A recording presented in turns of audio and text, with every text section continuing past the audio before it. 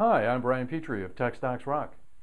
3D printers have been used for rapid prototyping in the aerospace and automotive industries for a couple of decades.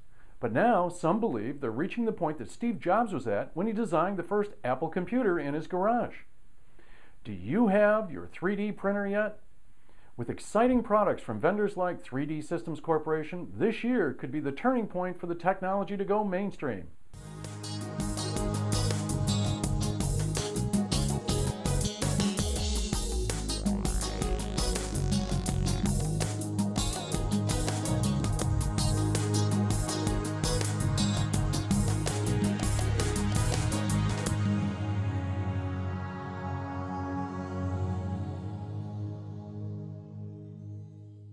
Today, everyone can use personal 3D printers to produce custom parts without a complicated and expensive manufacturing process.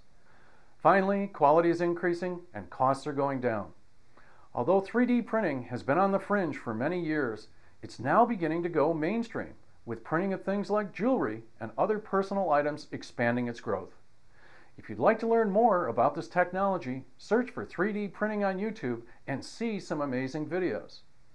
One interesting company in this space is 3D Systems Corporation of Rock Hill, South Carolina, which now sells its V-Flash 3D printer for less than $10,000. Printers like V-Flash use what's known as an additive manufacturing process that is highly efficient, unlike older subtractive processes that cut away material with a high degree of waste. 3D Systems just reported a year-over-year Q2 revenue increase of 57%. Just as we witnessed with the razor blade model of highly profitable inkjet printer cartridges, 36% of 3D Systems sales are print materials. Recently, 3D Systems has been very active with some high-profile acquisitions, including Alibre, a fast-growing 3D design solution provider, and the 3dstudio.com, a leading provider of digital media libraries. With these acquisitions, the company is building a complete end-to-end design solution. 3D Systems' share price has more than doubled in the last year, and it's a company we're going to keep on our watch list as this exciting new market continues to expand.